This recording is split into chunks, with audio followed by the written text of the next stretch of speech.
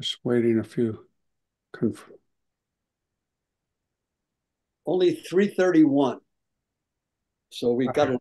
Now See. it's 32. So we can get started.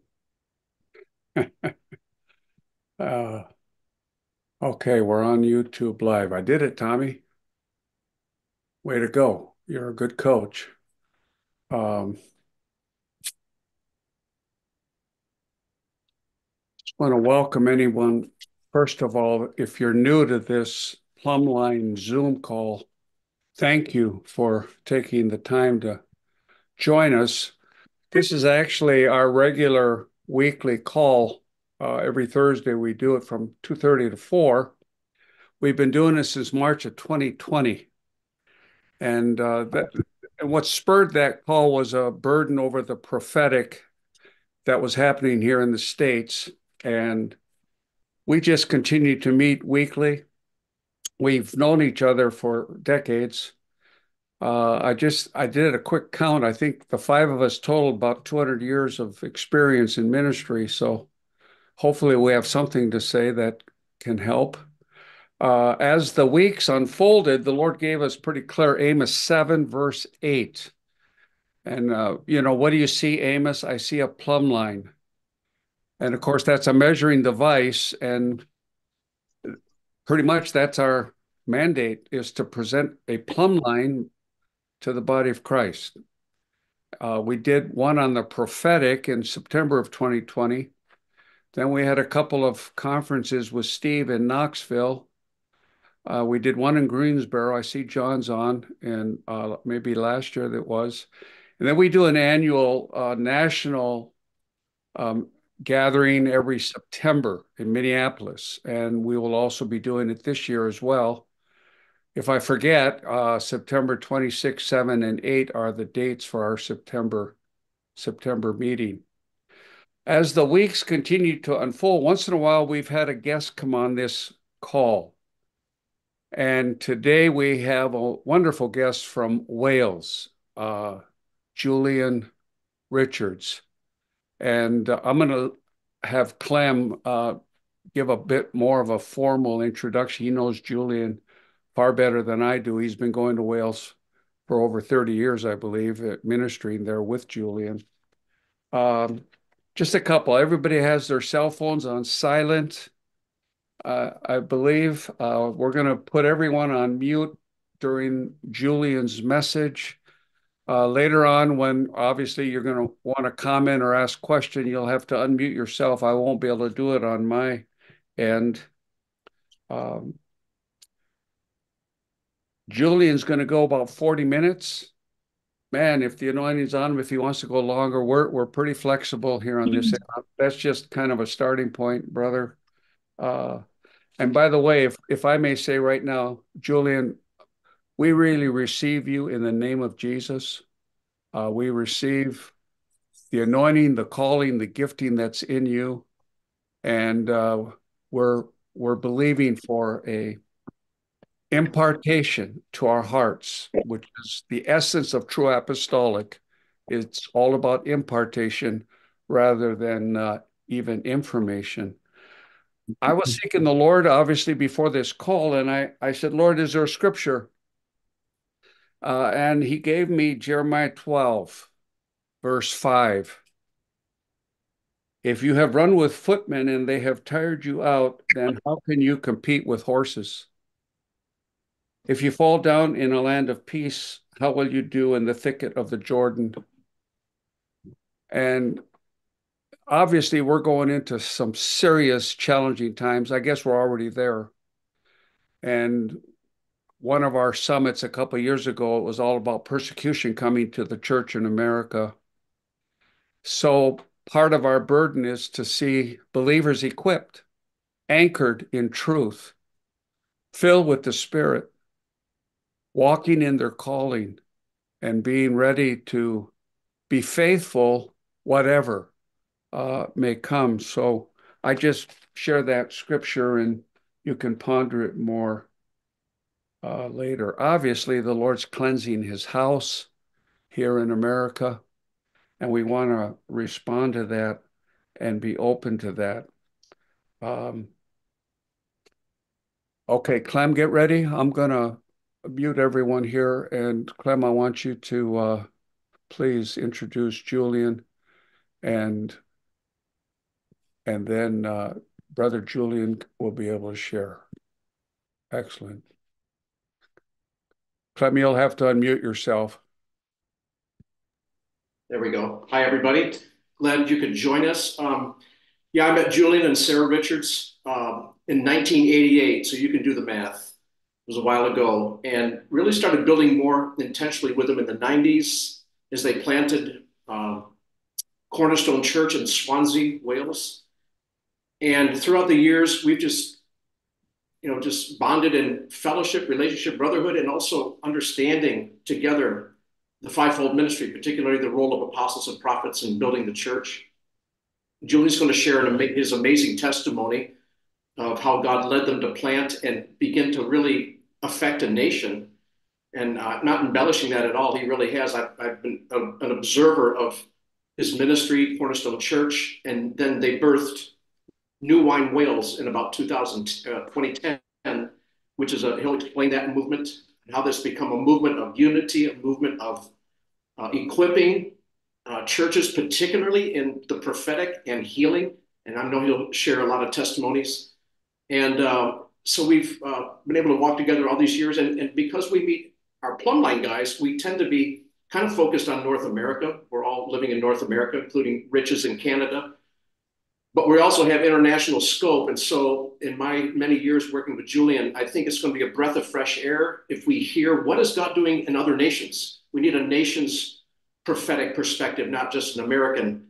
And so I just trust and pray that he's going to impart, as Chuck said, something that's happening in his nation. It's really going to affect the UK. And I think even globally, there's a movement of God going on in the earth. And he's going to give a snapshot of what he sees, not only prophetically, but from an apostolic view.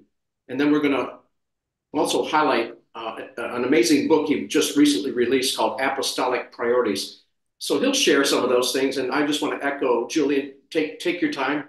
Talk to us about what's happening in Wales, a little of the history. Talk to us about the apostolic and prophetic, initiatives that have been taking place and how you really are building something very unique in the nation of Wales. So over to you, Julian, and welcome.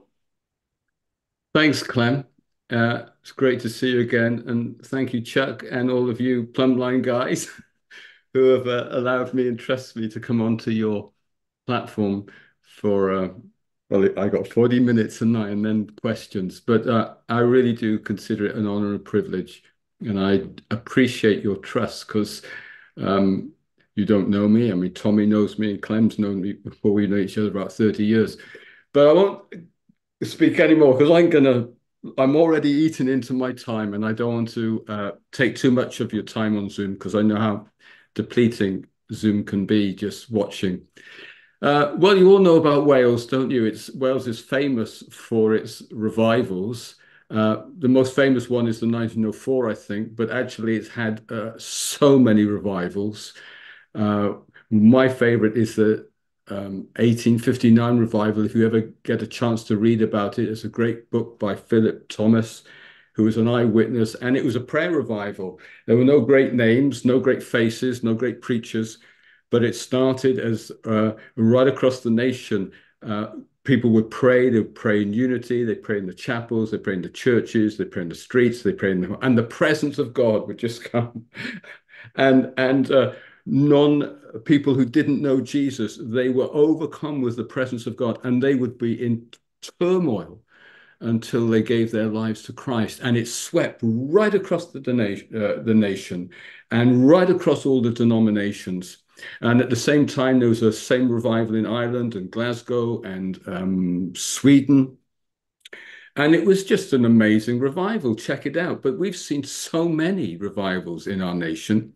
My home, where I actually live, I live about 4 miles from where the Welsh revival of 1904 happened. And on October the 31st, 1904, Evan Roberts was speaking to a group of young people in the Sunday school room next to the now Moriah Chapel. And they prayed, and the presence of God came in such power. And within 3 months, 100,000 people had come to Christ, and the whole nation was engulfed in the reviving presence of God. There were reports of miners who were in, because Wales is a mining nation, or was then, coal miners in the pits, and the Spirit of God began to move. And as they walked out of the mines, all you could see was white lines where they'd been, these hardened men had been weeping in the presence of God as God moved and touched their hearts. In fact, I'm in my church office now, and right below me, this was our first building that we bought. It was a former GPO sorting office, but it was built on a mine. And below where I am now, in this is an actual chapel where the mine workers asked the managers if they could have a place right underneath the ground in the dark caverns of the coal mine, that they may pray. And they would pray on a daily basis for some 80 to 90 years, and it only stopped when all the coal resources began to become too expensive to mine and the collieries began to close. So we have a tremendous history. And of course, you will know from the Welsh revival, then there was Rees Howells, and 6 miles drive away from us sitting now is the Bible College of Wales, where Rees Howells and his intercessors used to pray through the Second World War, and their prayers altered the course of history as God would reveal to them the battles that were taking place that they didn't even know about, because the British intelligence and military would know about it, but they didn't know. And they would pray, and God would direct them how to pray, and the course of the battle would change. And then they would, of course, discover what had happened in the press some weeks later. All documented stuff, absolutely amazing. The Welsh revival, it went all over the nation. Industrial disputes between the workers and managers that had been going on for years and years just stopped virtually overnight. The judges would actually travel from village to village or town to town across the nation to try the prisoners. But as they got there, they were handed these white gloves, and it was a symbol of there's nobody in prison to try. The crime rate dropped virtually down to zero. It affected domestic abuse situations. It was absolutely astonishing revival. But the interesting thing about it, it only lasted about 9 months. And this is the thing about revivals, and Wales is steeped in it, and we're very, very aware of the length that revivals can stop. They have an incredible impact at the time, but many revivals are short-lived. However, they often become a spark for movements where people who've been touched by the revival or inspired by the revival have organized themselves into movements of God's people. And movements of God's people generally have a greater longevity. And because of their longevity, many of them have a greater societal and spiritual transformational impact over the course of the years than the revival, although very powerful at the time, ever did. And we've seen this, for example, I mean, you will know of it, of the Wesleyan revival, the Wesleyan move, where it wasn't just a move of God, but there was this movement of mission and church and establishing of church that had a phenomenal societal impact over the course of years, over the course of the years. And in Wales, we've seen the same thing. We've had the Pentecostal movement, the Jeffrey brothers with the Elim Pentecostal movement, and the Assemblies of God Pentecostal movement in the UK and around the world. All these people were saved in the Welsh revival, but they started their movements many years. The Welsh revival came to and started to wane 9 months after it started in 1904. In 1916, the Jeffrey brothers started the Pentecostal movement in Wales and the UK. And the interesting thing is that it's the movements from the inspiration of these revivals, or those who have a deep call of God upon their lives to initiate these movements, can have a tremendous prevailing effect over the course of time in any given generation. And Clem mentioned my book, Apostolic Priorities. And one of the things I track in the book is what were the distinguishing features of movements that had a prevailing transformational effect over courses of time, decades and sometimes generations? And what was the distinguishing features of those movements that began to wane and become institutionalized? And whilst they still existed in terms of shape as church or a denomination or a network, had lost their juice, had lost their prevailing power, their conversion rate, their societal transformation presence. What are the distinguishing features?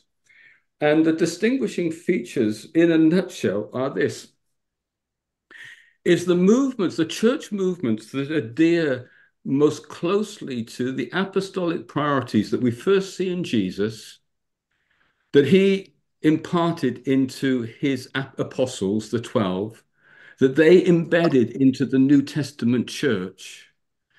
The movements that adhere to those apostolic priorities that we see in Christ, the first apostle, the 12 that they embedded into the apostolic church, the New Testament church, those are the movements that have the greatest longevity and prevailing power.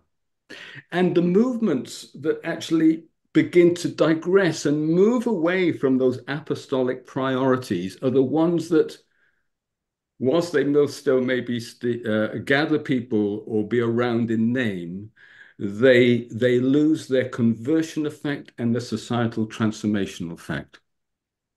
So I was speaking to I won't name the movement, but I was speaking to one of the um, leaders of a denomination that came out of the revival. There's been a number of Pentecostal or spirit-filled denominations that came out of the revival. And one of those leaders was converted in the revival. And now, you know, a couple of hundred years later, I was speaking to the present day leader.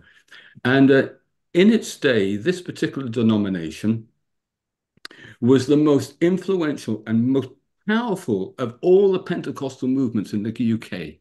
I mean, what that denomination did was absolutely astonishing. But today they're the smallest, they have the least conversion rate, and they have the least impact.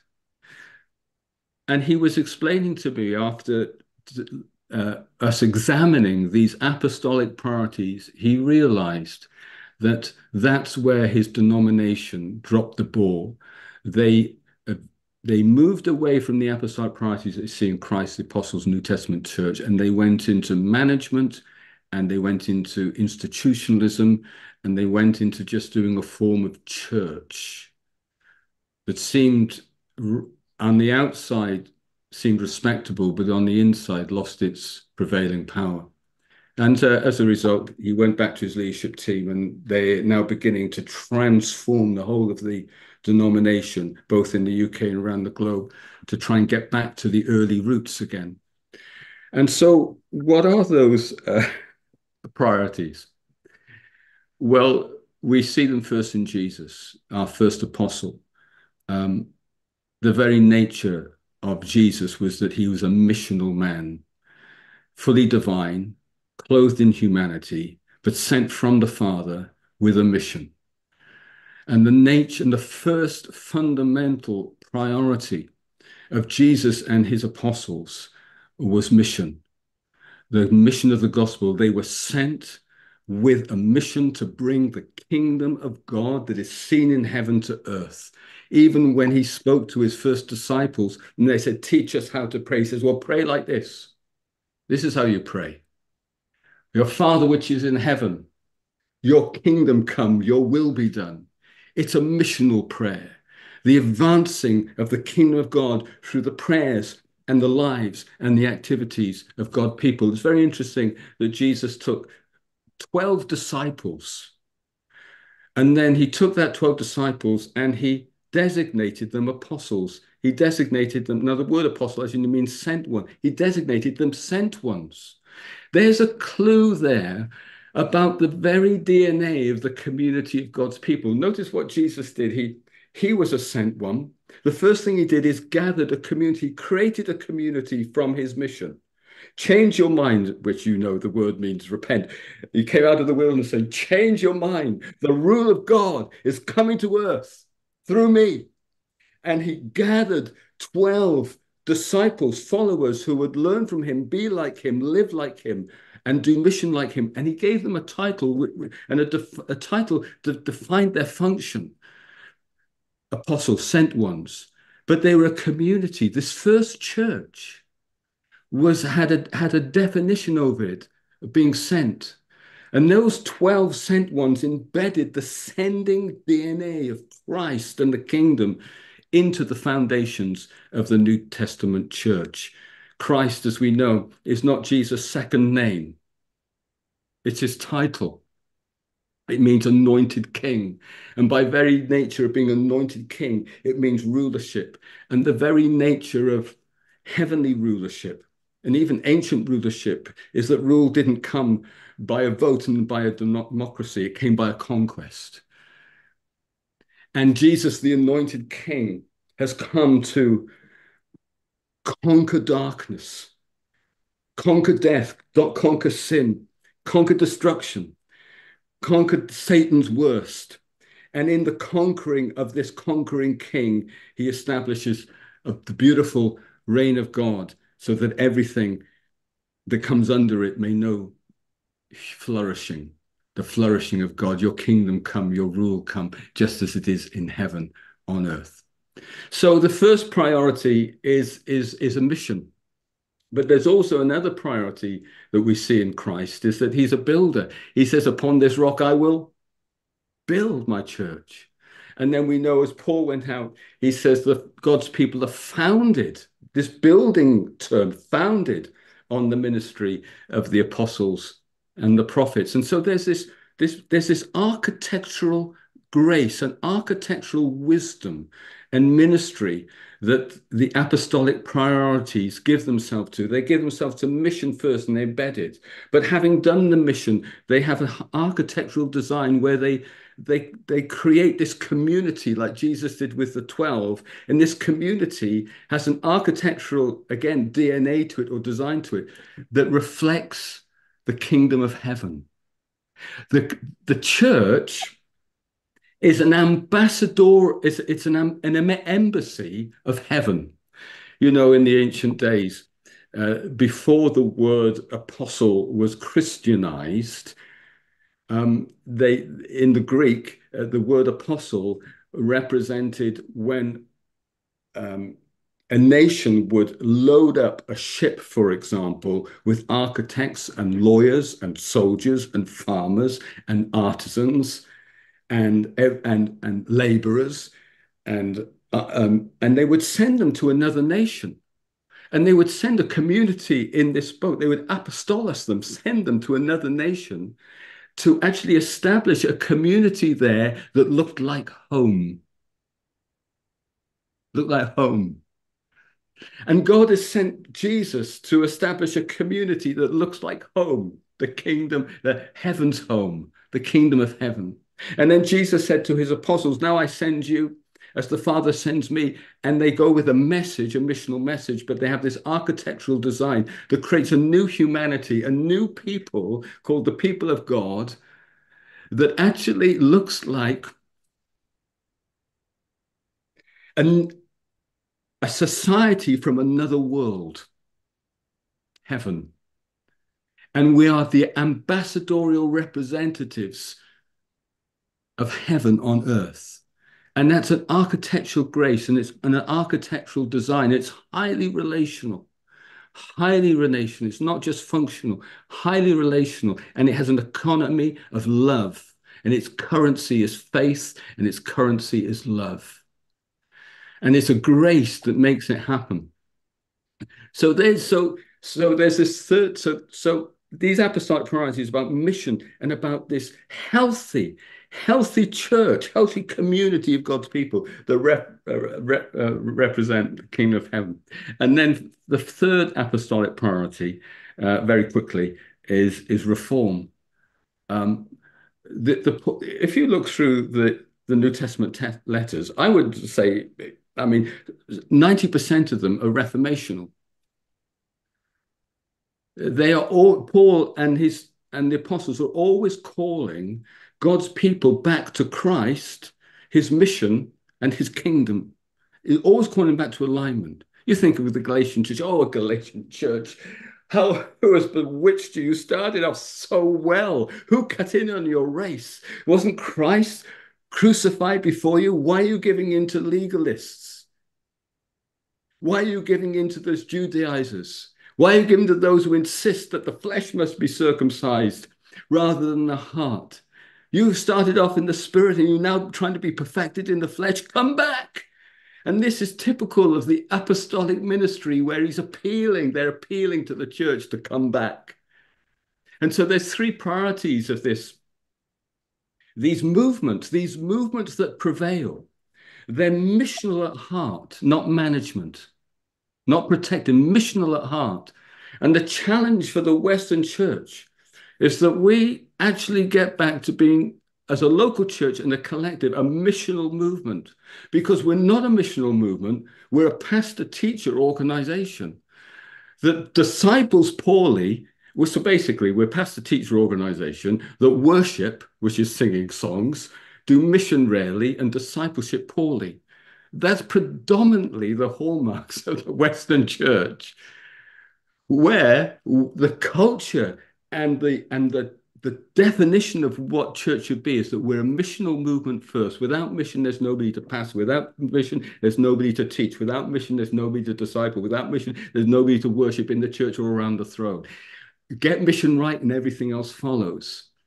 And sometimes the clue that we have turned the church inside itself, that it's become self-serving, is that the titles that we give its leaders, nearly every single title in the Western church is pastor, which basically means a shepherd.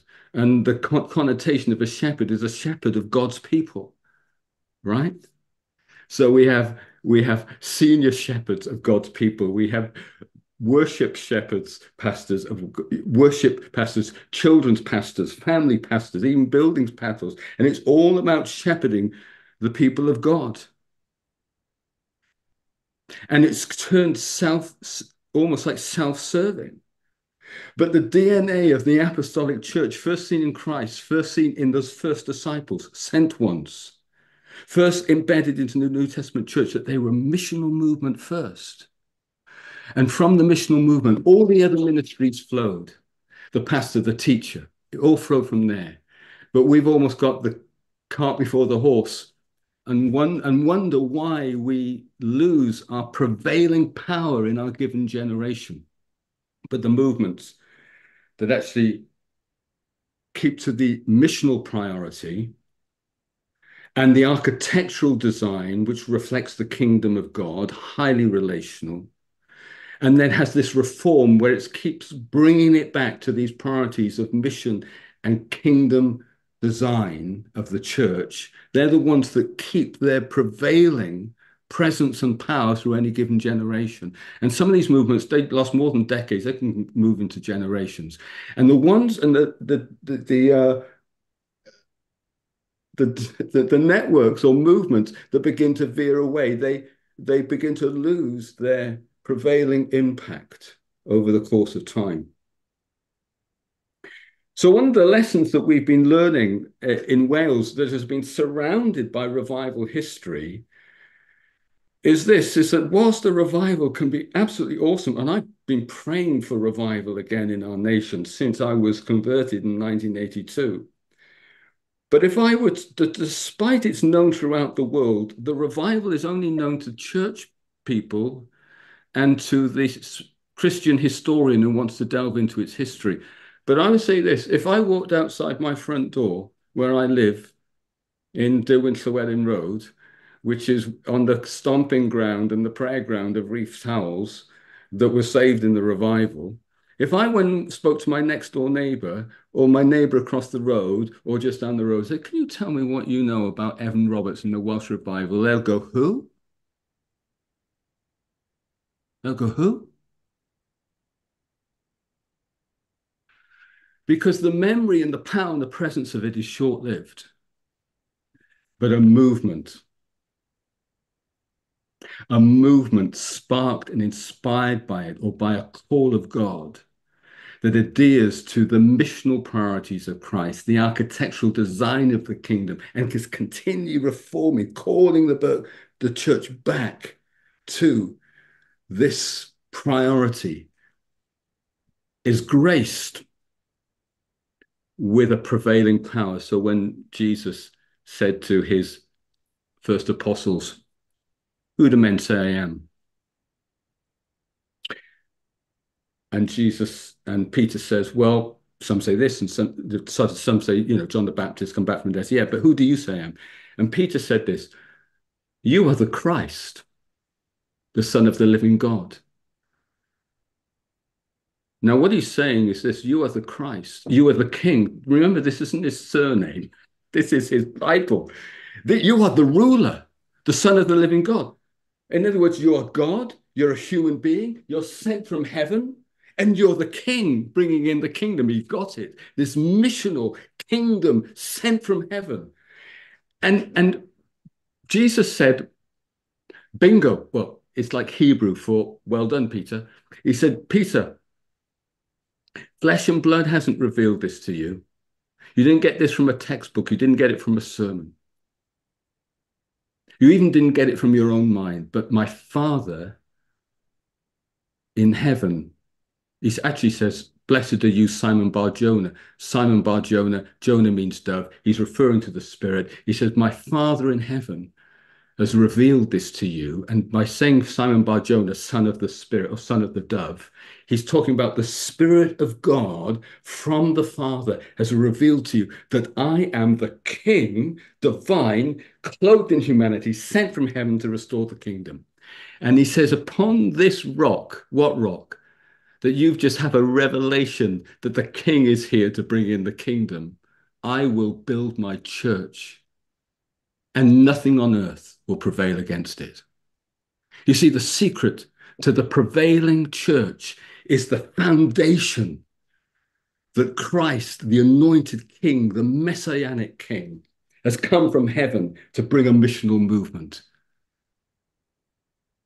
Am I communicating? Yes. Okay, just making sure, because you're very quiet out there, because you're all on mute. Okay. So what I'd like to fast forward now, if you don't mind, um, to three things in the last 15 minutes and 49 seconds I've got. Fast forward to three things that God has been doing in Wales, this land of revivals. I was interested to speak to Steve yesterday, and Steve, I think a little bit like me, is very reluctant to coin the word revival, because it can mean all different things to different people. So I certainly would say there's an awakening going on. But three things that God is doing in Wales right now. Over the last 14 years, there has been developing a apostolic missional unity movement. It started with 7 leaders, Sarah's my wife, myself, a good friend of mine, Bruce Collins, who's a very close partner with me in the ministry, a number of other leaders, and we've known each other for many years. I've been in Wales about 20 years at this time, and we knew each other. We're friends. But we never really got the chance to work collaboratively together because we all had our own churches and we were all very busy. But we came together, and we began to ask this question, and my friend Bruce initiated this. He said he began to ask this question: what is God doing in Wales, and what should our response be? And as we prayed and talked, we really began to believe that God wanted to bring another move of his Spirit in Wales, but we needed to position ourselves for it as the church and prepare for it as the church, that it wouldn't just be a flashing the pan and a come and go, but it was a movement that would continue very much like the apostolic church movement continued. And we are the recipients and the beneficiaries of that sitting in our Zoom rooms today, because it was not just an upper room experience, but it translated into a move of God that took the globe. And so we felt that God wanted to prepare the church. And so we formed a leadership, we formed a network. And there was only 7 of us. But we went around the nation, we vision cast what we felt God wanted to do, because at that time, 14 years ago, there was only 2% of the population were born again. People didn't want to go to church and they didn't like Christians. And when you began to share your faith, you could sense a hostility. They didn't want to know. When we started our church, people threw, smashed the windows in our house where we started it. We had our house burgled 16 times, our car stolen a whole bunch of times as well. And it was really, really tough because secularism had bit and people weren't interested at all. And both in civic society and the person down the street, they didn't like church and they didn't like Christians. And so we knew we had to do something. And in the last 17 years, what God has done, he has developed an apostolic unity movement. And I want to talk about the unity and the apostolic. So now we have 700 leaders and 206 churches and 22 denominations and church streams working together right across the nation on a continuous, collaborative, strategic basis. And we've been doing that for many, many years. We've got 9 regions, and they've got apostolic teams leading the regions. The leaders as apostolic teams form the national team. We have our national conferences. We have leadership pathways, and these are our focuses. We develop leaders to build healthy churches that do mission well. So it's like those apostolic priorities. It's developing leaders to build healthy churches that do mission well. Right now, we're in the middle of an intensive program of helping as many churches as possible across Wales to become cultures of mission rather than pastor-teacher centered churches. Yes, we do pastor. Yes, we do teach. Yes, we do worship. But we have to have mission first. Otherwise, everything else dries up and we lose our prevailing presence and power, because that DNA is lost from the foundation of the church. So we're apostolic movement because we are mission focused. We are looking to develop healthy kingdom churches that do mission well. I remember Clem coming to us the very first leaders conference that we were going to do with this network, and only around about 100 leaders were booked in because it was in its early days of the very first one. And Clem stood before Sarah and myself. We pioneered Cornerstone Church together, and in front of our congregation, the eve before the conference, he prophesied over us, and what came out of his mouth was a surprise to me, because I was expecting we were going to go leadership, church, and mission in tomorrow's conference.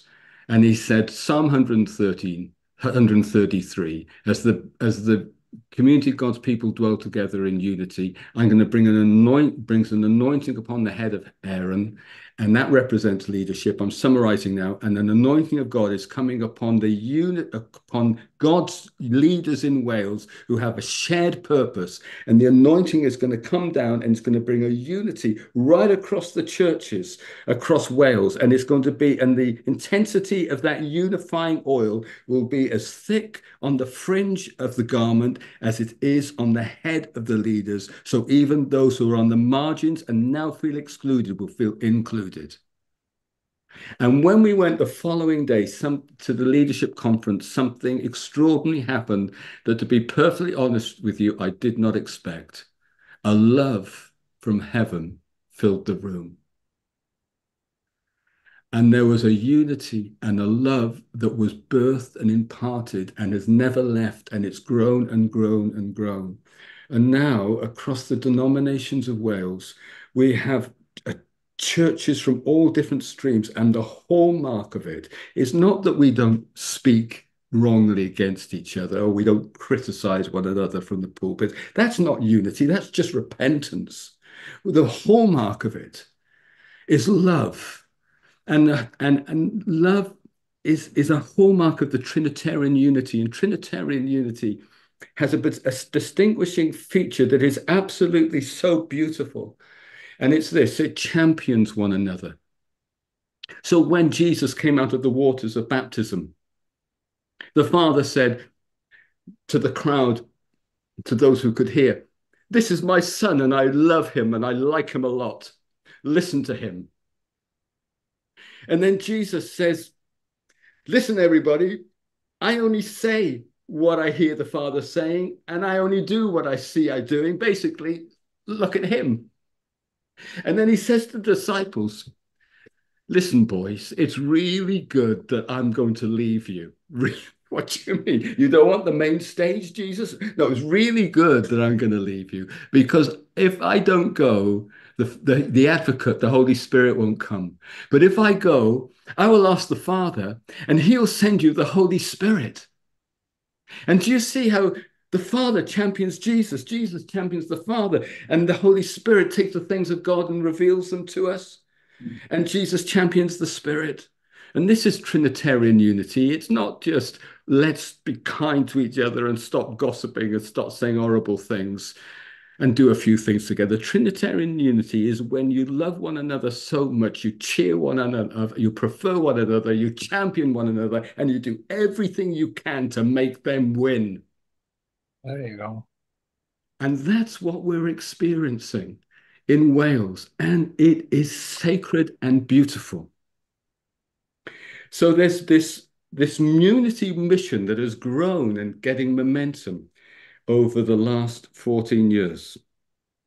6 minutes and 1 second to go. The other thing that's happening as a result of our mission, we are seeing healings taking place all over the nation. Now, in our own church, we've seen healings take place for about the last 20 years. There was a time, Sarah and I always would pray for sick people, and the times when we saw people healed was always in the context of mission.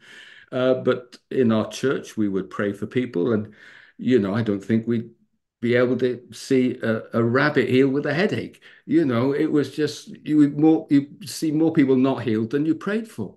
But when we turned it outwards and we began to pray for our friends outside the church who didn't know Jesus, people at the bus stop, people down the street, people in the workplace, people that we met every day with their aches and pains and ailments, short term, long term, and we prayed for them, they began to get healed. And what we did, we went on a journey of equipping our church members to pray for their non-Christian friends. And they would go out, pray for their non-Christian friends. So it wasn't the superstars or the ministries or the platforms that they featured. I mean, obviously we jump in and be an example, but we were equipping others, and they went out and they would come back and tell their stories. And we found a multiplication of people getting healed. I remember, let me just tell you one or two stories. There was one girl who was a founding member of our church. She was working in a nursing home, and one of her colleagues got ill. By the way, I'm speaking quickly because I've only got 4 minutes, 20 seconds to go. And so she was ill for about 6 weeks. She had an abscess in her stomach. It was draining all her energy. She had no energy. She wasn't getting out of bed for about 6 weeks. She wasn't eating. She was in a really, really, really bad way. And so she went to her home. This girl from our church knocked on her door, went upstairs to her room, prayed for her, and she got healed, and all the energy returned.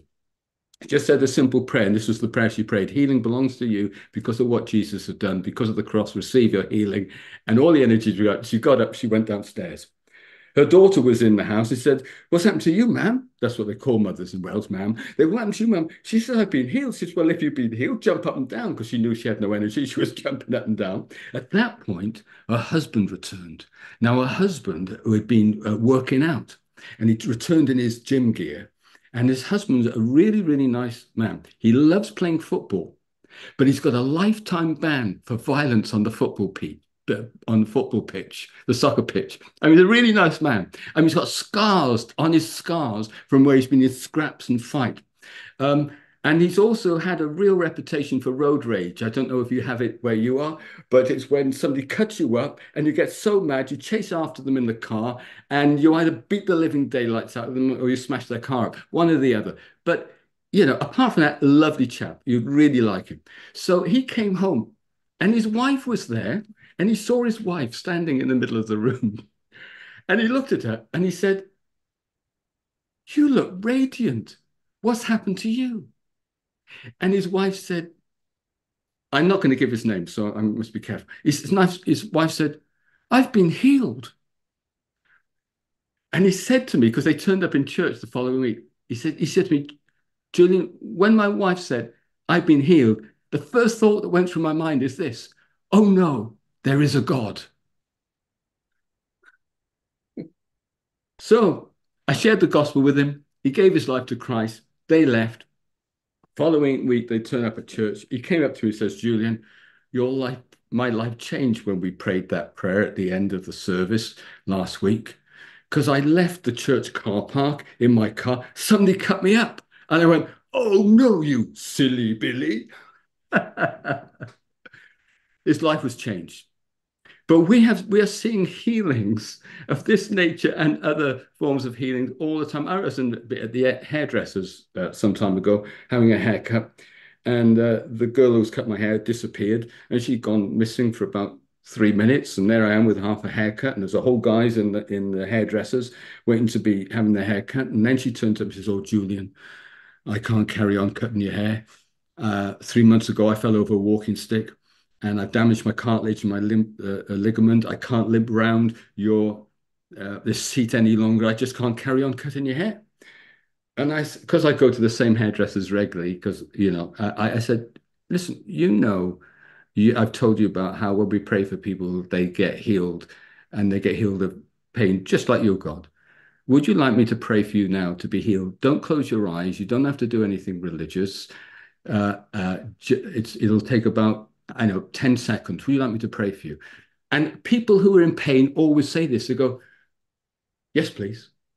And I said, "Okay, pray this prayer. Lord Jesus, heal me now," with a comb in one hand, scissors in the other. She said, "Lord Jesus," a lovely Welsh accent, "Lord Jesus, please heal me now." And I said, "Father, I thank you that you love this lady. I pray you'll heal her, and I command your knee to be healed in Jesus' name. Move it now and see if it's any better." She moved her knee, and she went, moved her knee, and she went, "Oh, that's stunning, that is." She was totally healed. All the pain had gone. And so she was blown away. So when I went back to see her about 6 weeks later for my other haircut, I said, "How's your knee?" And she said, "Julian, I cried for 3 days after that. God was just moving so powerfully in her life." Now, we've seen so many healings across Wales and churches now embracing healing, not just our church, but churches out there in the community, because now we see people healed in the church and outside the church. There's no difference now because the culture, we've got a healing culture. It's flown back in like Ecclesiastes. Cast your bread upon the water, and in many days it will return, comes back. So we've seen so many people healed. My daughter has had to do a PhD on healing miracles in Wales. She went to a secular college. God told her not to study theology, but go to a secular college. So she did this secular college with all these secularists and in the philosophical and religious department. And they let her do a PhD on healing miracles in Wales now. And it just blew them away. So she's catalogued all hundreds of stories and identified the distinguishing marks of the churches and how this happened. It's an amazing thing. So we've seen unity and healing. So can I just steal 5 more minutes to wrap it up? Absolutely. You Go for it. sure? Because I can finish, but you can You're miss the fine, best bit. Julian.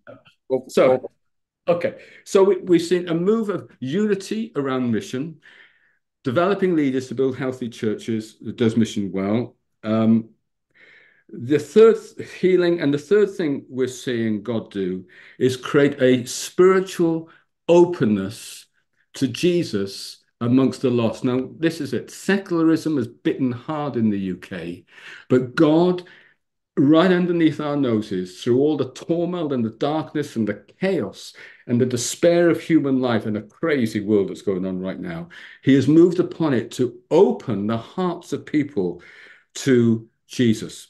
So in 2013, Yeah, 2013. I was going for a walk around Velindre Reservoir. I grab a coffee and go for a walk there. It's where I go and try to listen to God. And I felt the Lord say to me, Julian, change your clothes. It's a new season. And I knew exactly what he was saying. Um, for for for all of my Christian life, in a secular society, whenever we've shared the gospel, we've come up against a mild resistance or antagonism or hostility. Sometimes physical hostility. I've actually had people trying to blink and throw bricks at me, but anyway, we won't go into that. But so a mild hostility.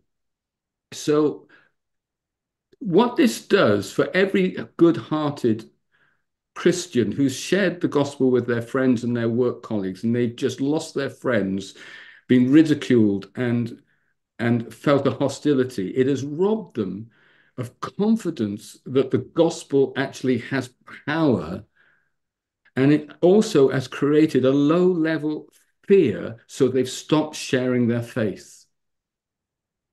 Low-level fear, so they stopped sharing their faith. And then we've moved into friendship evangelism, but actually all it's been is friendship, because people are being frightened to share their faith. And I fully and completely understand that. And I've had to battle that myself. But in 2013, I felt God said, change your clothes. There's a new season. And the clothes represented mindsets. That's what they represent in scripture. And they mindset. Change your mindset. It's a new season. And I knew the Lord was saying that a new season of openness in people's hearts. You haven't seen it, but I'm telling you it's there. So then in 2015, a group of people, organizations, commissioned a survey called the Talking Jesus Survey, and they began to survey the reactions of non-Christians who'd had a conversation with Jesus in recent years. It was 2015, this was. And to their astonishment, they discovered that now 1 in 5 people who had a conversation about Jesus wanted to know more about him or have an encounter with him. 1 in 5. Now, you wouldn't get 1 in 5. You wouldn't get 1 in 100 20 years ago. You just wouldn't, God, you just wouldn't have it. It was, I mean, totally, totally hostile. So we were sensing this thing, because when we're praying for people and asking our friends if they would allow us to pray for them, or even total strangers, could we pray for them to be healed? They would all say yes. That we were noticing that there was an openness. We were struggling to find the last time we offered somebody prayer, and they said no. I'm talking about non-Christians now.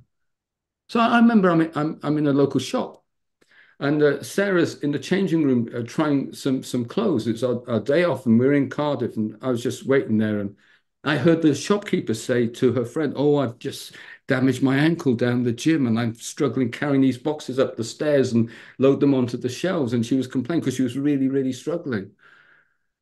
And as she walked past, I said, "Excuse me, I'm not. I don't mean to be nosy or ear, but I couldn't help overhearing you've damaged your ankle.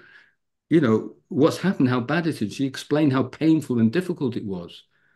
Now, I've never met this woman in my life, and I said, "Look, I know this sounds unusual, but in my church, we pray for people and they often get healed. I can't promise it, but would you like me to pray for you? Because I wouldn't be surprised if God healed you." And you know what she went? This is what she said, right? She went, "Go for it." That's the common response. Go for it. So there I am in the shop. I said, "What's your name?" She says, "Michelle." I said, "Michelle, would you pray this prayer? Jesus, heal me now." She said, "Lord Jesus, please heal me now." I said, "Father, thank you, Lord Michelle. I command your ankle to be healed. Move it, Michelle, and see if it's any better." As simple as that. And she goes, and she got totally healed. She goes, "What did she say?" She said, "Oh, you can come again." I mean, she didn't give me a discount for the clothes that we bought, but she was healed. So, so what I'm trying to say is, people are saying yes to what we offer when we begin to share faith. So we were noticing this. So in 2017, we decided to do a mission-wide Wales. So in all of our network churches, not all of them, we had 123 churches joined in over about 13 locations in Wales. And we went out onto the streets, the people who we never met before, and talked to them about Jesus for 1 hour. And so we would go onto the streets and say, excuse me, my name's Julian. I'm with some friend from my church. I'm just here to let you know that God loves you and has got a wonderful plan for your life. Now, if I'd done that 15, 20 years ago, I would have got a whole load of abuse. But to our surprise, in light of the statistics and the survey and our experience, they said, oh, thank you very much. And then we would say, if you were to die tonight, would you be sure of going to heaven? And they go, do you know, I don't know if I would. And then we would say, would you like me to explain to you what the Bible says about heaven and how to get there? And they go, yes, please. And then we would say, well, actually, the Bible says all have sinned and come short of God's perfect standard. And they go, oh, yes, yes, that's right. And they're not disagreeing. They go, yes, that's right. Yeah, we're all like that. And our sin separates us from God. Oh, yeah, yeah, I can understand that. But Jesus, and when we begin to share the gospel, and then after we shared the gospel, we'd offer if we could pray a prayer of blessing. And nearly everybody said yes. And then after that, we said, would you like to receive Jesus Christ, as we've been talking about, as your Lord and Savior, and lead them in a prayer of repentance? Well, we went out for 9 days, for 1 hour a day. 300 people came to Christ every hour. Every hour. Every every hour. I had pastors, they were weeping because they said, we've never seen anything like this. They were in tears because you know what it's like. You work so hard and it's so painful sometimes working so hard and seeing so little for your labors and your fruit, especially in the secular nation. They were weeping with tears. We had people going out on the streets in the first day, crying with fear like lambs amongst wolves, crying with fear, coming back so happy and astonishing. And we would see whole families come to Christ on the street. And then there were people, I remember it was really, really easy with the young. We didn't go out to anybody under 18. Only if they were obviously 18, we would do it. From the 18s to 35s, they were coming, it was like fishing in a barrel. The older, particularly older men, it was a little bit more, 60 plus. But I remember one guy coming towards me in a walking stick. And I said, oh, I'm just here with my friends to let you know God loves you. Well, I'm not interested in any of that, old school. And I said, oh, I can see you're in a lot of pain with your stick. I know this sounds strange, but in our church, we pray for people and they often get healed. Would you like me to pray for you? Well, he's in pain. He says, yes. I pray for him. He gets healed. And then he comes to Christ. So when this was happening, we're seeing a whole, I haven't got time because I'm over my time to speak to you about it. But then after COVID, obviously we did that up to COVID, and the stats went from 3,700 to nearly 5,000 people responding to Christ on the streets because we did it at a rhythm people could do.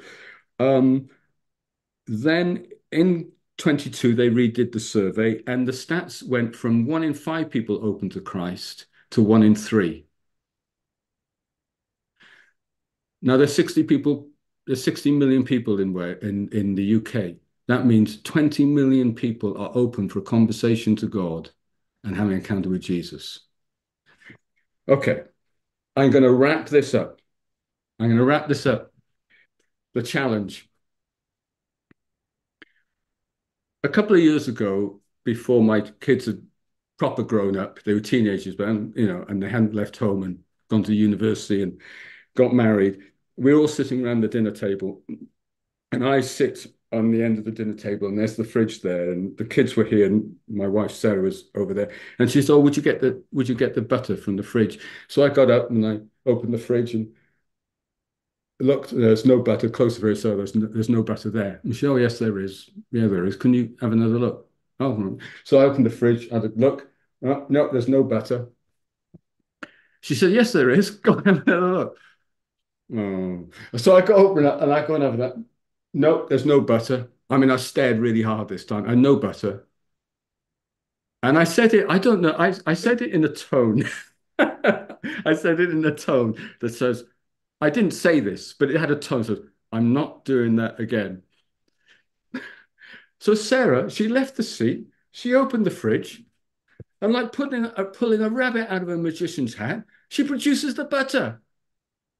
Of course, that's never happened to you, is it? No, I can see. And I think, what is that? So here's the thing.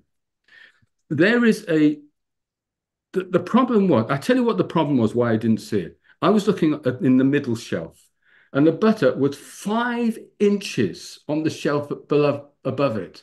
5 inches. If I'd looked 5 inches higher, I would have seen it. But because I was expecting the butter to be in a certain place, and it wasn't in a certain place, and the way I expected it, I didn't see it, although it was right before my eyes. Now, there's a psychological term for this. There's been a lot of research on it. It's called inattentional blindness. And inattentional blindness is when you expect something to happen in a certain way or be in a certain place, but if it's not, you can't see what's before your eyes because it's not happening or in the place that you expect. Let me ask you this question. What if God was moving by his Spirit in the nations of the world, but it's not in the place where we expect? What if there was a revival taking place right before our very eyes, but it's not where we've seen it before? What if it was like the religious Pharisees and scribes who were expecting and looking for the Messiah to come in a certain way, in a certain place? They were expecting the Messiah to turn up to reinforce their religious systems, to reinforce their religious institutions and practices. But the Messiah that they expected was unexpected. He was the expected, unexpected Messiah. They were expecting him. They studied the scripture. They had the history, but he turned up outside the paradigms and the religious systems of the day. And because he didn't reinforce their religious systems, he didn't reinforce what they were expecting, they couldn't see what they were longing for, praying for before their very eyes. What if there is a revival, for want of a word, an outpouring, a move of God, an activity of God right now in our nations? But we can't see it because it's outside of our churches, because all we've ever known is revivals where people pour in. But what right now is this across the globe? Because the chaotic world, the Spirit of God has been hovering over the chaotic darkness of the global crises, and the hearts of people open, and it's a move of God, but we haven't seen it, and we don't know how to respond to it, and we haven't prepared for it, and we're not moving out missionally because we're expecting God to do something that people will pour in. You see, when I was speaking to the chief exec of the British and Foreign Bible Society. He's It's a massive missional movement. He's also a professor of missiology in Regent's uh, College, Theological College in Canada, and he is a professor of research, and he's a researcher as well. His background is in market mission, and he was in finance until he went into becoming a professor of theology. And the Bible Society have done a survey on spiritual openness that is taking place, not just in the UK now, but around the globe. And I was having a meeting with him because we're partners with our missional movement and the Bible Society. And he said to me, Julian, there has not been this spiritual openness in the UK that we had in the last 40 years, but it's not just in the UK, it's around the globe. They're doing research around the globe, and they're saying that there is a global phenomenon, a spiritual openness in the nations right now, but it's outside the church. Outside the church. So here's the challenge. Revivals have been a spark to movements. And it's the movements that have had the long-term prevailing effect. Movements that go, movements that create spiritual architectures, churches that have the architecture of heaven, and movements that are continually making sure that we're reflecting those priorities. What if the revival that you and I have been praying for is right before our eyes. But it's just five inches above our spiritual horizon, and it's outside the doorstep of the church and our religious systems. And it's time to actually mobilize. And what if the openness is not just amongst the few, but amongst the big fish, the masses, the masses. I mean, 20 million people in the UK open, and we're talking about millions. I'm thinking this is me true of the States. We're talking about millions of people are open to Christ. Let me tell you this, there isn't a church, there isn't a network that could actually be a net that's big enough. It could be like going out into the deep waters and them having to call their partners because the nets are breaking. What if God is calling for us to have a united apostolic missional unity movement that's defined by love, prioritizes the mission of Christ, not just for our town, not just for our region, but for our nation and the nations of the world? What if God is doing something so extraordinary that it takes a humility of churches and church leaders to unite together for a bigger harvest, for a bigger mission, and we could see the greatest move of God that history has ever known in our day? That's what I'm believing for. That's the call of why I felt challenged to write the book, Apostolic Priorities. It's a story of Wales. It's got a theology of the kingdom of God. It's wrapped in story. It's a resource for church leaders and their teams. And it's put in a language that appeals to pastors, church leaders, but also for those most neglected people in the church who may never have a title, may never have a ministry position, but they're there every Sunday, believing with you, working for you, serving in the church. If you have the leaders, you have the teams, and you have those core pillars, you've got the church, and you can transition a church from being a pastoral model into a missional movement that actually has a hope from heaven and on earth to get the job done. And as Bugs Bunny said at the end of his cartoon, that's it, folks. That's all I've got to say. Uh, wow. Thank you, Julian. Obviously, we're hearing from the Lord here, and there's so many thoughts I've already written down. I have to just ponder. What I would like to do now is start with Michael, Steve, and Rich. Followed up with Clem. Clem's been with Julian so much, and whatever particular question you may have, we're not, now when we open it up for sharing, we're not after little mini sermons or super commentary. Just pointed questions to Julian. Uh, if you want to reference something, that's fine. But um, yeah, brother, that was very good. Thank you, Lord. Uh, I'm convicted, encouraged. Michael, I'm going to start with you. If you have something on your heart. Well, I do. Julian, love that. Michael Cotton here. Hi, Um, Michael. Nice to see you. Good to see you, brother. I loved your comments about Trinitarian unity. I've never heard that phrase, but the Holy Spirit has just been uh, dealing with me for several years now. And I think with all five of us about this very thing about preferring others more than yourself. And I just sense a move of God there. And wish maybe if you could just talk a few minutes about that and how y'all will see that happen and what's happening with groups or churches that used to have a historical animus toward each other.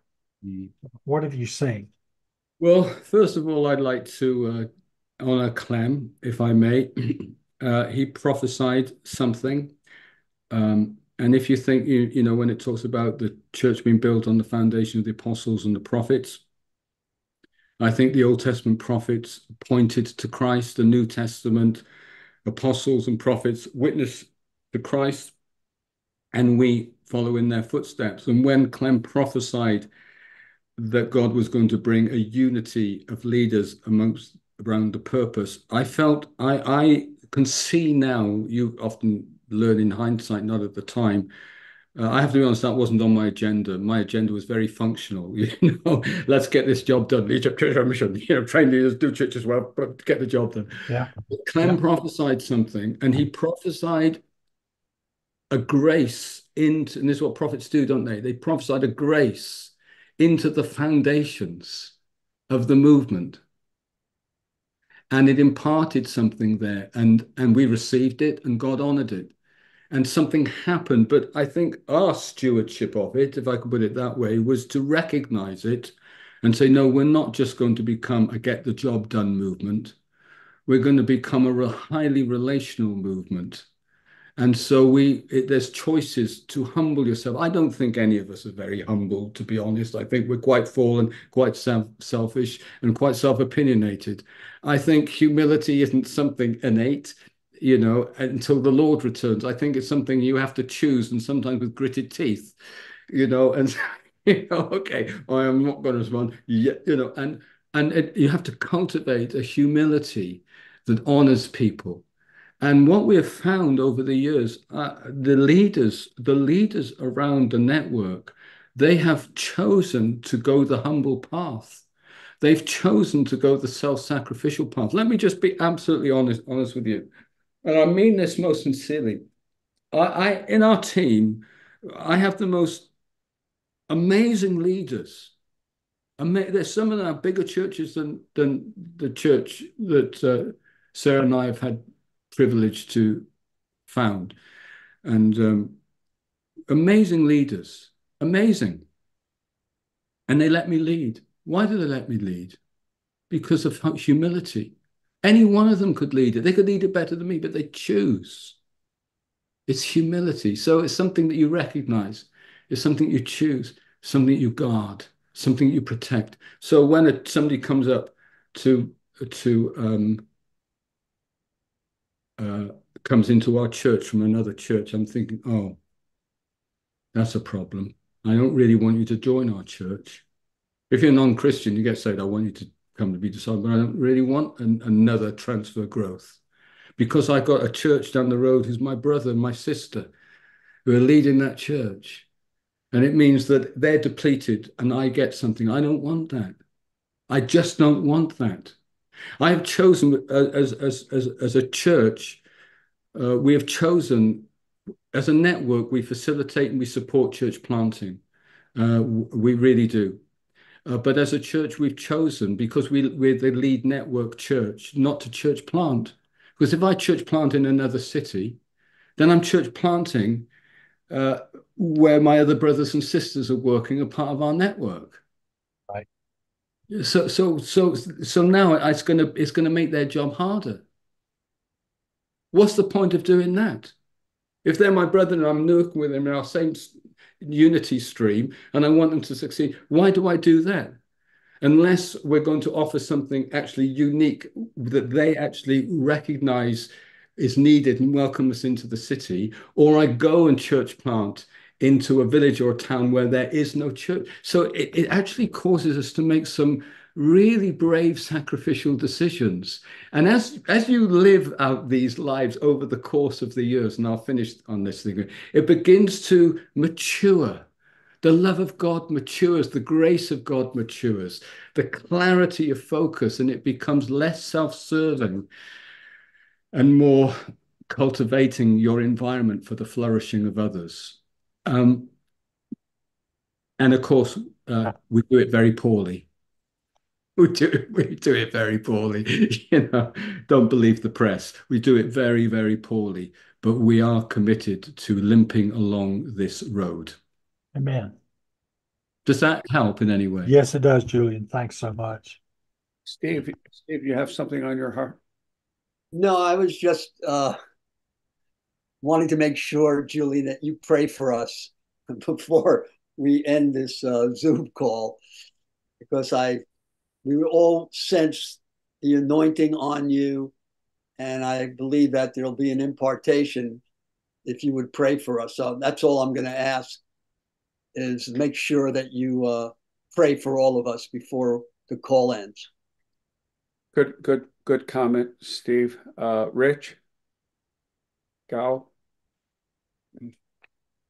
No, I don't have anything to add. I'm just ruminating on all the thoughts that you had. I guess the only thing I'll say is, I moved from the United States to Canada, and I've always said that there is a American force field that church leaders and church planters live under. That's so powerful. You have to be outside of that American force field to get a larger picture of what God is doing. And like Clem said at the outset, it's so helpful to hear what God is saying to leaders around the world.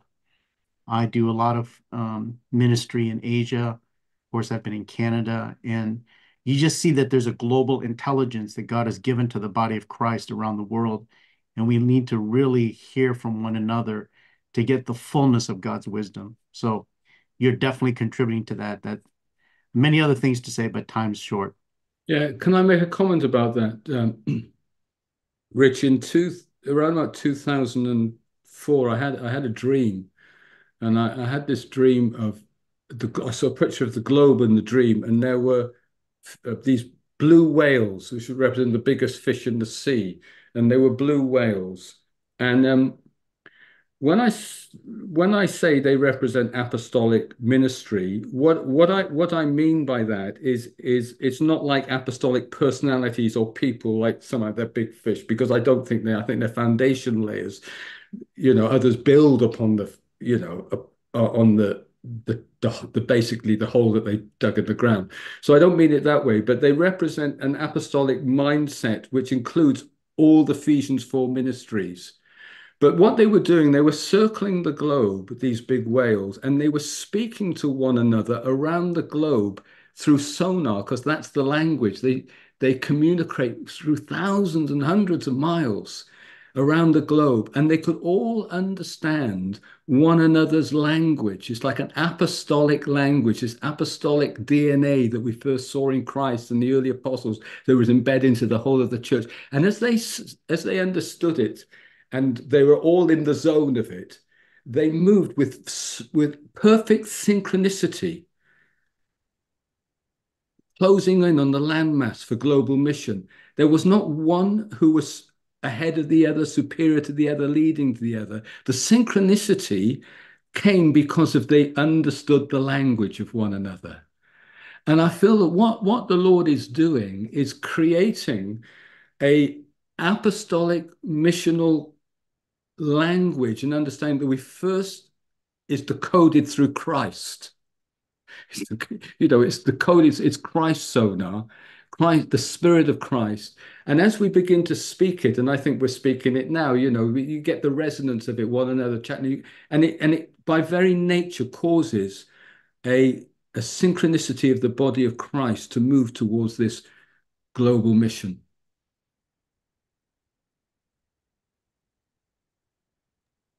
Amen. Absolutely. We could talk for a long time along these lines. We'll have a conversation at another time for sure, Julian. Thank you so much. Okay, we have a few minutes for some questions. Oh, I'm sorry, Clem. Just want to take a minute to.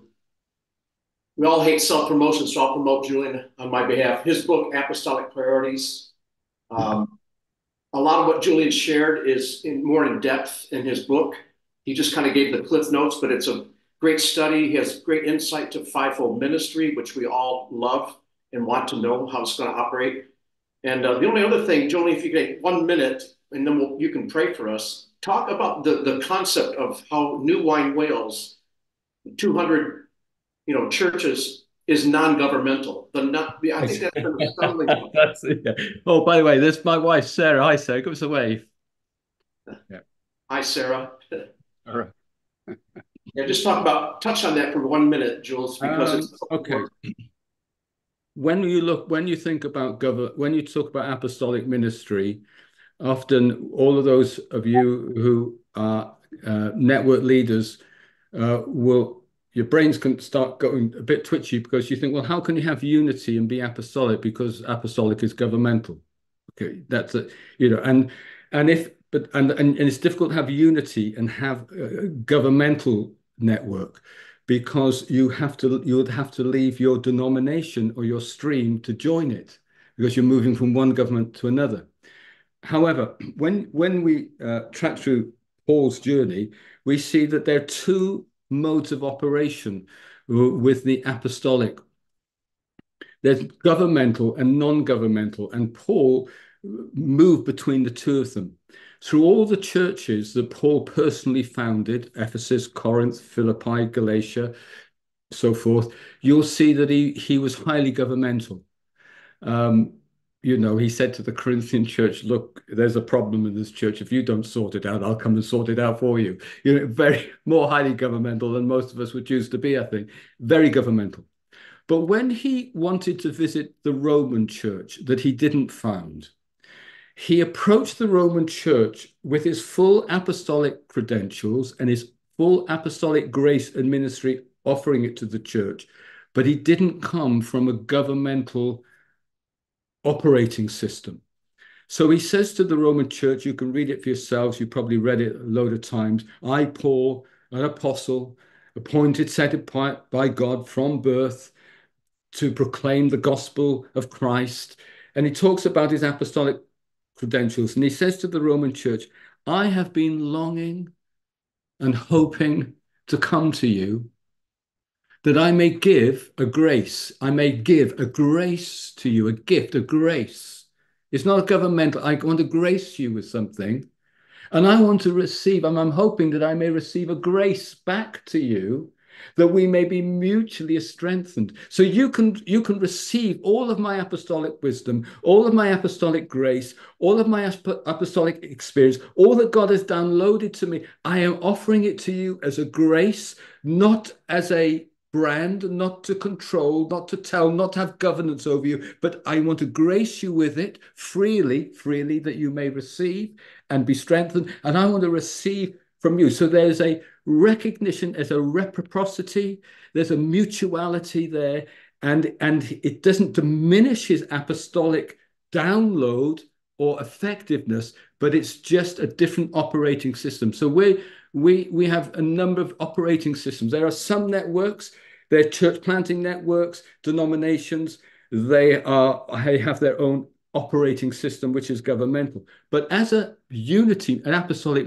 unity movement, we operate non-governmental. So we have apostles. We have all of our teams across the regions are apostolic. Our national apostolic team, we're serving churches, we're empowering churches, we're helping church plants, but we're operating from a non-governmental point of view. And that enables other denominations to receive from us and we receive from them to move in mission and unity, but it is fully apostolic. Now, it's the only way you can get God is speaking, I think God has been speaking three voices across the earth in this present decade. One is unity, two is mission, three is the apostolic. Now, we have been in a prophetic renewal season, but that prophetic renewal system is primarily preparing the church for what's coming next. A restoration of the gifts, a restoration of the spirit, a restoration within the body of Christ. But then it's shifting now from a prophetic renewal to a missional renewal, and it's around apostolic unity and mission. But there's only way that those strands can become one cord, like a threefold cord. It's if you have a non-governmental approach. Because if you're governmental, you have to leave your stream to join in. If you're not apostolic, you're not missional.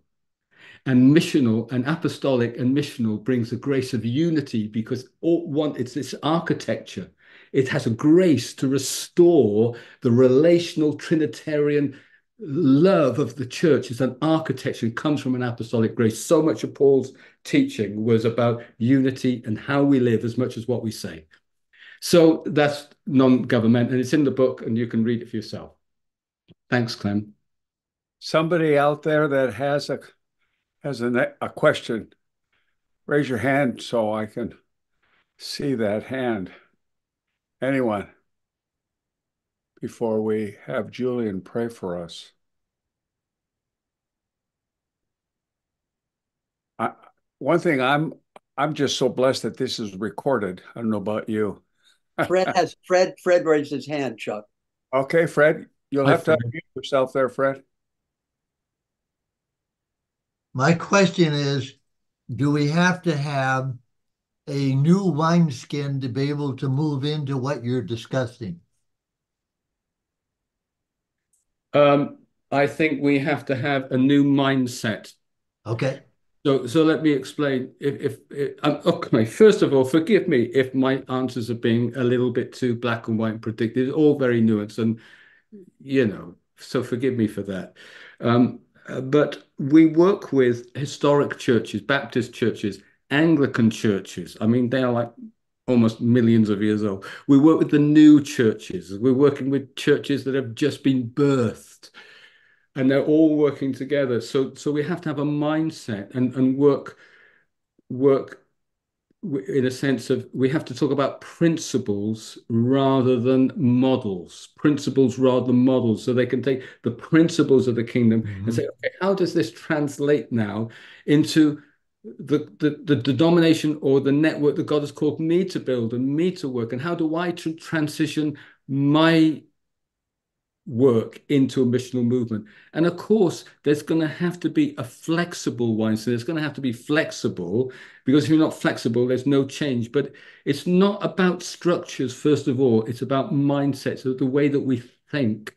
And I think God is bringing a renewing of a changing of our paradigms, like operating systems. And it's the way that we think about the kingdom, the way we think about church, the way we think about mission, the way we think about one another, and we think about the global field and the global harvest. Great question. It's about Yeah. Thank you, Okay. Fred. I have a question. Julian, it's Tommy. that Uh, time. Hi. I wanted to know about like the healing culture in your church and in the network.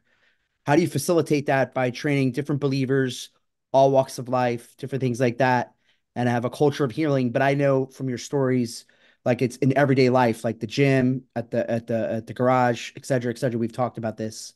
So I just wanted, to know more about that, how to create a culture of healing to be missional in a church or a network, and how to apply that and train people. Okay, well, the first thing is to encourage people to take healing outside of the church into their friends and neighbors. It's much easier to see non-Christians healed, non-religious, unbelieving people healed, believe it or not, than it is to pray for Christians, because they don't have the baggage that we have. I think we do need to give them a simple model. So it's a bit like when you're sharing your faith, you need to train to people how to share the gospel and lead people to Christ simply. It's not a formula, but it helps if you can give them a model. And so we provide a very simple model. We found this, that if you provide a model that works for non-Christians, it'll work for Christians in the church. But if you just have a model that works for Christians in the church, it usually freaks the living daylights out of Christians, non-Christians outside the church, and it doesn't work. We have to, think with the non-Christian mind, and it works both ways, but it doesn't always flow the other way back. Secondly, church leaders. Okay, church leaders need to model healing and press into it. You couldn't be on Jesus' leadership team unless you healed the sick. When Jesus discipled his disciples, he just didn't teach them how to live well and how to think right and theology. He spent 3 years teaching them how to move in the miraculous, because we serve a miraculous kingdom. We serve a kingdom from another world, and it's invading this world. And he spent 3 years teaching his disciples how to move in the presence and the power of the Holy Spirit. And Jesus modeled it. And as church leaders, we have to model it. And if church leaders don't take this seriously and model it, and the congregations see them model it, and they go and tell their stories and teach it, and these are the hallmarks that we see in my daughter's PhD of churches that have this healing culture, starts with the leaders, as it started with our leader, Jesus. You know, he came out of the wilderness, preaching the gospel, healing the sick, got 12 disciples. Watch me do it, you do it. Now off you go, report back, and I'll congratulate you. Now embed it into the New Testament church. And remember, the apostle, the evangelist, the pastor, teachers, and all these healing ministries, they're fire starters. They're not the ones who are supposed to be doing it on the platform. They're the equippers of the saints to do the work of the ministry.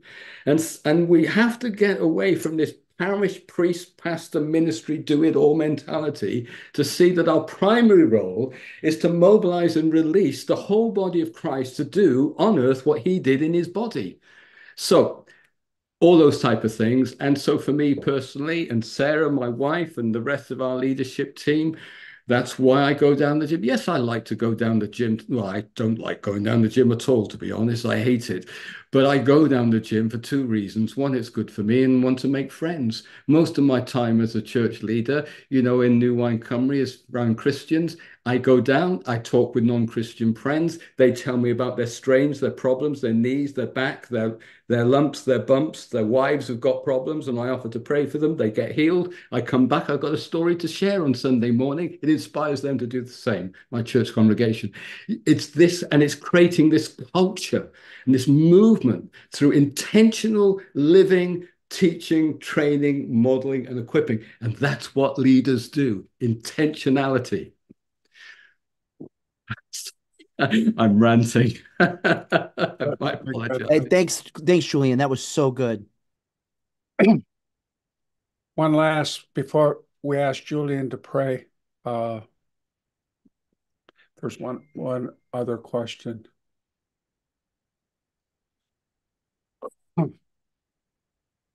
Julian, this has been rich. Impacting. Excuse me,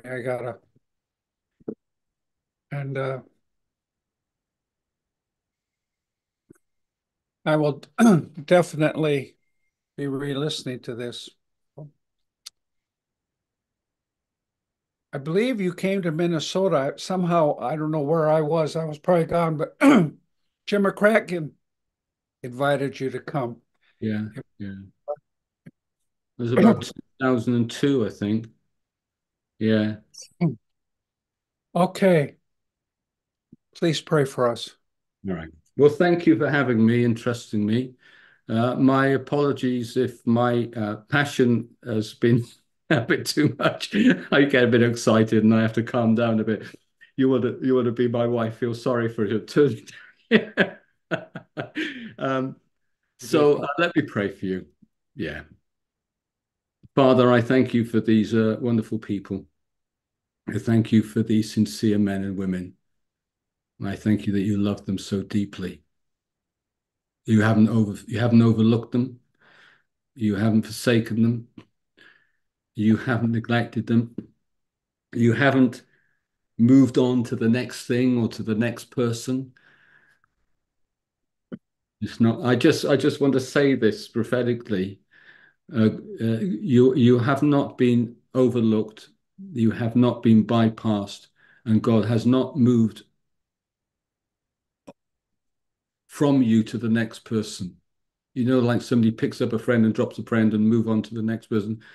You have not been overlooked, bypassed, and he hasn't moved on to the next person. The anointing is as clear and as powerful upon you as the day that you first felt his call. And obviously, with the maturity of time and the passing of time, the outworking of that calling looks different with this as the seasons go by.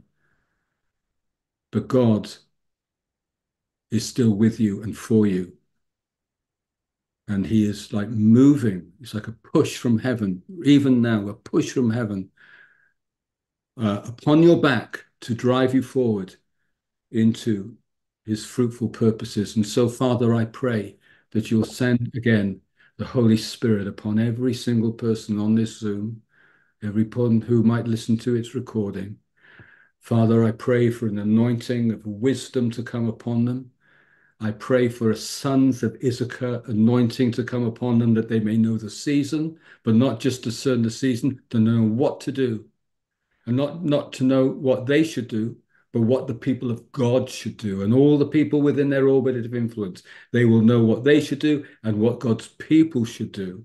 And I release upon them with grace and favor, ears to hear and wisdom to perceive and discern what should be done now. I pray you'll give them a grace for execution and release of God's people in this season.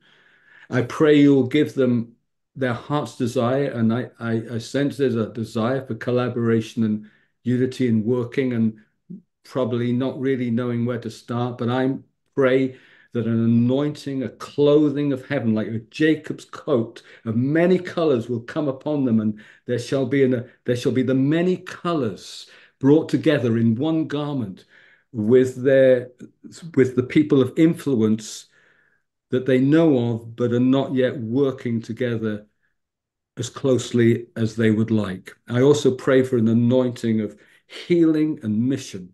And I pray for a fresh move of evangelism and healing, but not just for them, but to equip others, and that there would be a release and a mobilization of healing and evangelism in the everyday situation through the everyday people of God. And I ask, Father, your encouragement and favor would rest upon them. And I pray that they would know a deepening sense of your love and approval in this season of their life, that there would not be any doubts or shadow of a doubt of their standing before you, or of your approval over them, or even the way that they have lived their lives or conducted their ministries, but they shall know the favor and the smile of God upon their life in this particular season of their lives. So bless them, Lord, I pray. In Jesus' name, amen. Amen.